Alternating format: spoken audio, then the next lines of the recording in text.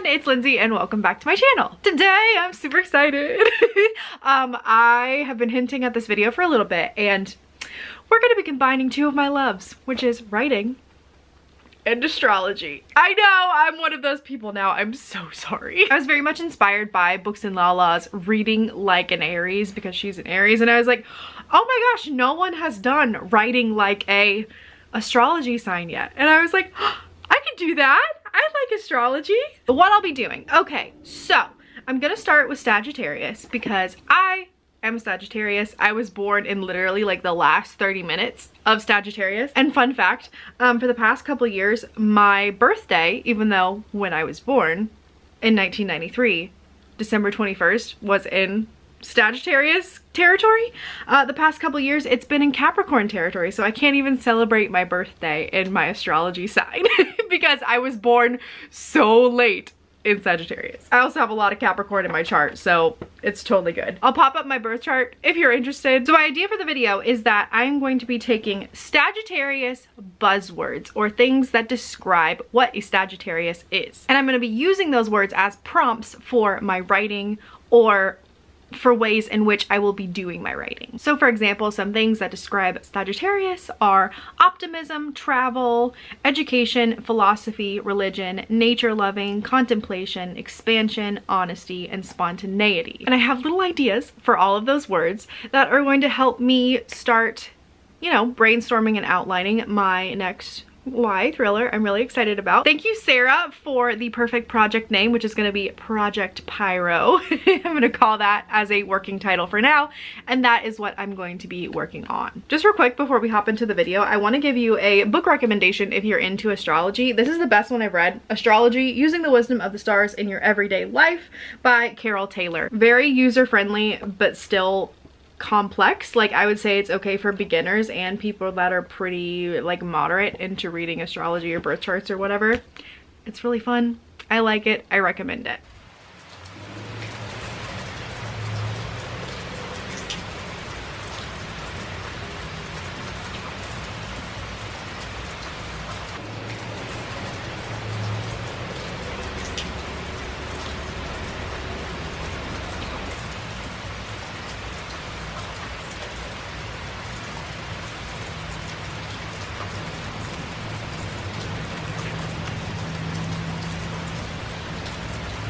I'm sitting here and I've been trying to picture this book as like a movie in my head, like the main character in her house moving around doing daily things and the interactions between her and the people that live with her. And through kind of going through those dialogue moments in my head, I feel like I've learned a lot more about my characters. So this has been just great, actually. I also have been slowly working through this huge character questionnaire. I know a lot of people don't prefer those, but I like them because I think they always spark ideas for me. Like, for example, one of the questions was, does your main character wear a piece of jewelry that has like a certain significance to them? And the answer to that is no, but I started thinking and I was like, oh, my main character wears a choker. Why does she wear that choker? Not because it's important to her, but maybe it hides a scar that she has, and that scar has a significance. So it's things like that that kind of get the, you know, your mind rolling. Anyways, I've been making a lot of progress with this book. I'm just, the more that I work on it, the more excited I get about it. I think it's gonna be good. Like, I can see it for its potential, like the final draft. And I'm like, ooh, if I can do that, if I can work hard, if I can like push myself, like this book could be it, folks. It could be it.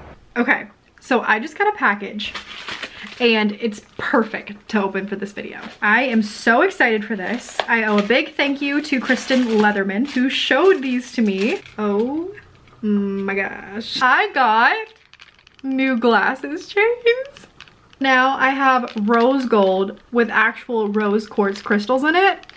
And like, it's perfect for this video because it's got little moons.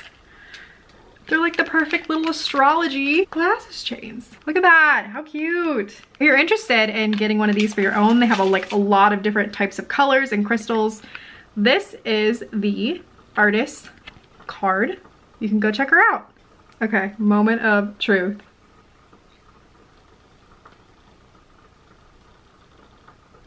I love it so much. Oh my gosh. Witch level 100. Okay, I'm excited for this next part of the video.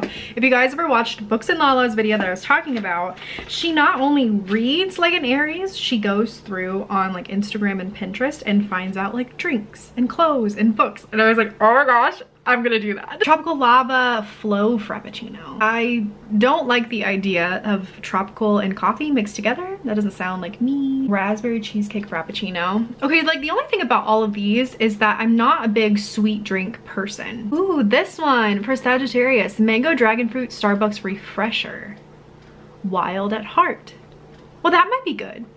That doesn't sound like, if it's a refresher, it won't be that sweet, hopefully. What's this one say? Mango dragon fruit Starbucks refresher. Okay, that's two that say that, so maybe that's what I should order. I think I'm gonna stick with the dragon fruit refresher. That still kind of like gets the whole traveling to a tropical far off place vibe, but doesn't sound too sweet. The signs as sandwiches. A Reuben. Ooh, I do love a good Reuben sandwich though. And now, I don't know how this is gonna work, but I'm going to look up outfits and see if I have something in my closet that's very Sagittarius-y. So this is a little bit darker than what I normally go for, so that will be interesting. Fall vibes, lounge, like, yes, I get it, the Coraline, I love it. I love this aesthetic, but it's not really my aesthetic. Like I say all the time, my aesthetic is like Persephone, like the Greek goddess, right? Because she likes the darkness and like she's the queen of the underworld basically, but she's also the goddess of like spring and rebirth and flowers. So like I like to wear the floral stuff on the outside, but on the inside, it is the dark and the grunge and all that. Okay, this is a little bit more my speed. I think I could definitely pull something like this off. Okay, I'm pretty sure this Sagittarius right here, I'm pretty sure I have that exact outfit. Like, let me take a picture of that because I could do that. Okay, I found the outfit and I threw on this leather jacket with it because like, I just felt like that was the Sagittarius vibe, right? But the thing is, you know, this like, this just isn't Lindsay. Maybe a part of me, but not like deeply who I am. I am much more like witchy forest flower witch. This is a little bit too biker chick for me, I think. Ooh, this looks very fancy. We both decided to get drinks based on our zodiac signs. So for me, as you saw, it was a dragon drink or dragon fruit because Sagittarius like to travel and dragon fruit is tropical. The Scorpio over here got the passion fruit guava something. That's what he got because Scorpios are passionate, you know. To passion. To passion tonight. That's from the Addams Family. We'll have to edit that out because that sounds too sexual. Here we go. Cheers to my health.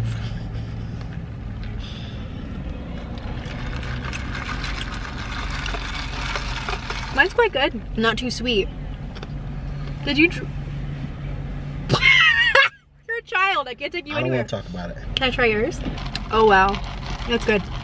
This is you. It's a little sour, like you. And just a touch bit sweet. Does that mean you don't like me? You like it better than mine? Well, yeah. It's just dull, no flavor, not even sweet. Maybe. Yeah. Are you saying I'm dull with no flavor and not even sweet? We're getting divorced on camera. Also for the occasion, I wore my space mask. And then you are such a Scorpio. Tomorrow. Stop checking yourself out. I got a haircut tomorrow, okay? Don't worry about it. I mean, that is also it does look good, but I mean, at the same time, that Leo Mars coming out. It's not brushed. He's like, oh, I'm so handsome. I can't stand you. Okay, back to the content. We went and got sandwiches based off of that picture that was like, what sandwich you would be based on your zodiac sign. So we got sandwiches. Mine was a Reuben. Brian's is a Philly cheesesteak with beef because Scorpios just have beef with everyone, so it makes sense. You're not wrong. I mean, but why would mine be a Reuben? Like corned beef, like sauerkraut? I don't get it. Cheers! Did the article guess you right? Where are you going? I need to be alone with this. But for real though, why did he low-key leave me? There's so much sauerkraut on this. I'm gonna have so much gas. So can I have your best guess as to why corned beef is for Sagittarius? Because you guys' beef is corny. That's why I don't compare to Scorpios.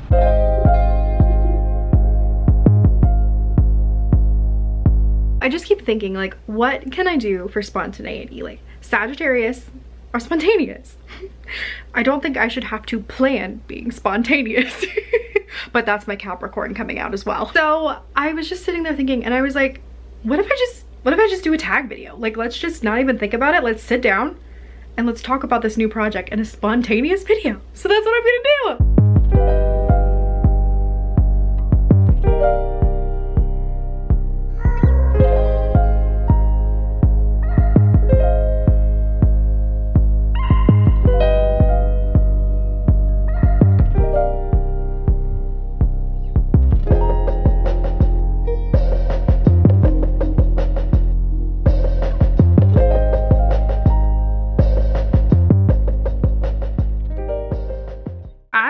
Actually did quite a few master classes. I did them over the period of a week because I had a free trial. Thanks and shout out to my girl Camille Myrick for the 1 week free trial. It was amazing. But I ended up taking most of Dan Brown's class and a couple of David Baldacci's classes because I just wanted to see what, like, you know, very successful thriller writers have to say about their process. And I really rather enjoyed it. One of my favorite quotes from the class was from Dan Brown, and he said, "Your job as a writer is to give the reader what they want in a way that they don't see coming." They also both gave little tips about you know, making more suspense and more urgency in your book, which, as someone also writing a thriller and that being something that I am concerned about, this was really helpful. So for example, withholding information, like literally locking things away, like encrypted codes or like treasure hunt things, or using flashback to create suspense, like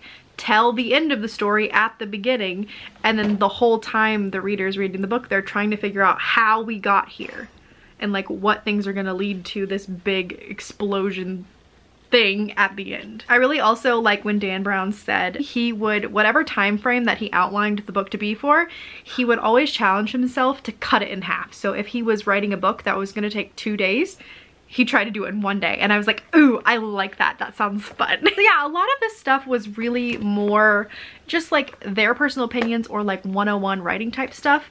But there were a few little nuggets that I think inspired ideas for my book. So I really appreciate it, and I'm glad I got to take a couple of these courses. I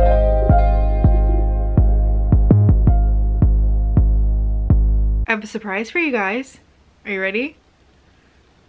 Boom! Okay, well, goodbye for now. I really kind of struggled with coming up with an idea for philosophy, but then I thought, well, what if I just had a quick little chat with you guys about the reasons why I'm writing this book. I really feel like there are 2 reasons I'm writing this, other than the fact that it has a lot of tropes and fun stuff that I just really enjoy reading about. I mean, like, deeply why I'm writing this book. I really just want a disabled teenage girl to feel seen. I never had a book like this when I was a teenager. I never got to see myself represented in a book. I think that disabled lit is still incredibly far behind. There has not been a big own voices breakout novel that I'm aware of for disability. And that's really sad. There's been breakout novels about disability with disabled characters. I'm thinking mainly of like The Fault in Our Stars. There's been Jojo Moyes' You and Me or Me and You or whatever about the guy in the wheelchair and the girl falling in love with him. These are not on Voices novels. There's not been an actual disabled writer writing a book about a disabled character that... Are we okay, Wiener? I think my cat just caused like an avalanche in the closet. Oh well, that's a problem for 15 minutes later, Lindsay. And as for the second one, it gets a little bit, I don't even know, mushy? Is that the best word for it? I don't know. I just feel like this is what I'm supposed to do in the simplest terms. Like this is my superpower. I write. This is how I change the world. Like, you guys know I'm disabled. So volunteering is hard for me. Your girl's also broke because of medical bills and student loans and, you know, all that kind of fun stuff. So giving money a lot of times really isn't an option for me. And that's really sad because the world kind of sucks. And I'd like to be able to do something to make it better. I think that a lot of people feel that way. Like, your point in life is to better yourself and the world. So, you know, this is how I help. This is how I make a difference. I write books. I show stories that are underrepresented and hopefully change lives. Like, that's what I want to do. I want some kid to pick up my book one day and be like, wow, I've never read anything like this. Wow, I've never seen myself in a book. And then, you know, it will all be worth it. The hundreds of rejections and hours of breakdowns and everything. It's like, it's worth it for that one reader, right? So I don't know. This is just, I feel like woo woo, here we go. But I feel like this is what I was meant to do. Like, I feel like if you believe in paths, if you believe in fate or destiny, like, this is mine. This is what I'm meant to do. This is very much something that feels right to me.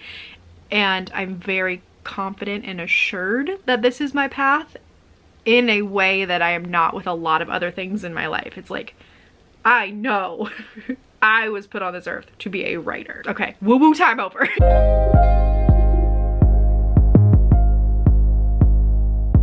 So another thing about Sagittarius, we're optimistic, okay? I don't know if that's really me. I mean, come on, I am such a Debbie Downer. No, this is definitely one side of Sagittarius that I very much identify with. I'm just like very optimistic in general. I like to stay hopeful. I like to stay positive. I'm still a realist in a lot of ways. Again, have a lot of Capricorn in my chart. We're very grounded and very real. But at the same time, like, I can still be happy and positive about the things that I know are real. But for optimism, I thought that I would kind of chat about some of my hopes and dreams for Project Pyro. These are lofty, but that's okay. I'm being optimistic. And dreams! We're having dreams, people! I want it to be my breakout YA. YA scares me. I've been writing middle grade. I started out writing YA and then I transferred to middle grade. Middle grade has my heart. I'm on submission right now with my first middle grade book and I love it, and like, that's where I want to make my home and like the base of my career. But you know, I still do love YA, even though it scares the crap out of me. Like, it's so cutthroat in YA and it's intimidating. But I think that Project Pyro could possibly, being optimistic here, it will be my breakout YA novel. I do feel like it is the most marketable book idea that I have ever come up with, which is a good sign. Obviously I have to make the writing match the commercial aspect of the book, but I feel really positive about it. I think it has a very strong message that's very relevant in today's conversations in society. So I feel like, you know, it could do its thing. I also feel like this is the perfect bridge book between my middle grade projects and the YA books that I would like to publish. Like I said, I'm on submission right now with my contemporary fantasy book. I have a second one written that's in first draft form that I'm kind of taking a break from right now. And that one is a fantasy as well. It's just a smidge bit darker. And then moving into Project Pyro, it is a lot darker, but I think they all carry along the same message, which is like self-acceptance, not caring what others think about you, especially when it comes to like your marginality. You just like, even if the world doesn't accept you, you have to accept yourself. Okay, kind of going off, getting big and like being my breakout novel. I think it would be so cool if this book got big on Twitter or TikTok. I do not have TikTok. I refuse, because everyone I know that has TikTok is like addicted, and I do not need more things to be addicted to. But I know what TikTok and Twitter can do for your book, especially TikTok. Like, there's books that haven't been talked about for years, and then somehow they get big on TikTok, and now they're on like the New York Times bestseller list like all over again, and they're selling like tens of thousands of copies, more so now than they did when they were originally like debuting. That would be super cool to be viral. Go big or go home. Come on, we're being optimistic. I want a Netflix miniseries of this book. I think that would be so perfect, like a limited series, one season of this book. I just like, I feel like it would do really well. I think thrillers in general do really well on Netflix when they're just like a mini series. And last but not least, this is a dream for all of my books, not just specifically this one, but I just want to be in an Owl Crate box so bad. Like, so bad. I think that's my #1 dream. Like, I would rather be in an Owl Crate box than like hit the New York Times bestseller list or like the USA Today. I know that's stupid, but like I really want to be in an Owl Crate box. That means so much to me.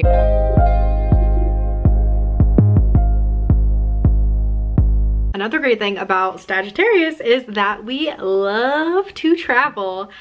And it just so happened that me and my husband are getting a cabin in the woods for the weekend to celebrate like being together for 9 years. So I thought I would take you guys along with us and do some travel writing.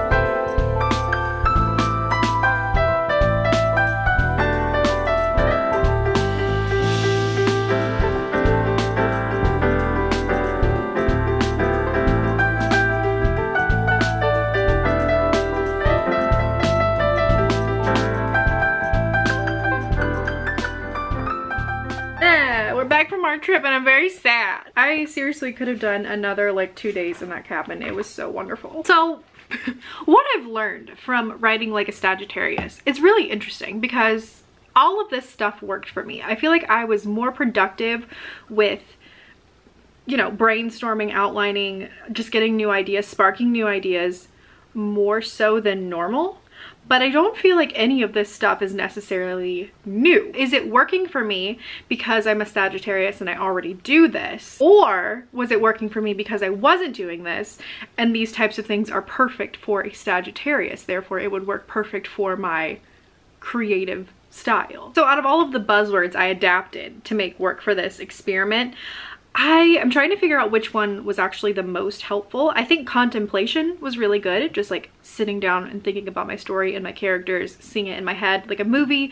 That was wonderful. I also think the travel was really perfect because going to that cabin, the town that the cabin was in was really similar to the town that I have set my main character living in. It's like lots of hills and forests and farmland and like trailer parks, and then every now and then there'll be like a really nice housing development that's like kicking out all of the trailer parks, and so like all the poor people have nowhere to go. Now I feel like when I need to go in there and describe the setting, I'll be able to do that like, you know, a lot better now. Also, this is not at all writing related, but just going on that hike was just so invigorating. And I know probably a lot of people feel that way, but maybe it's just my Sag vibes coming out, but just a good long hike in the woods like really just gets your creative juices flowing. Like I just feel renewed and refreshed. It's so nice. And now I have the hiking bug. I already loved hiking and going on walks and stuff, but now I'm just like, I'm ready to hike the Appalachian Trail, man. So that's it. I hope you guys enjoyed this video. I had so much fun making it. Oh my gosh, it was amazing. I would love to make this a series, so let me know down in the comments what sign you would like me to write like next. I will pick the sign with either the highest amount of comments or like thumbs up at the bottom. So yeah, please vote. Let me know if you want me to do this again. And like, let me know if you identify with your sun sign, like if that's something that you feel like makes sense in your life. If not, have you looked at your whole birth chart? Like, do you maybe identify more with your moon sign or your rising sign? But thank you all so much for watching. Don't forget to like and subscribe, and I'll see you in the next one. Bye.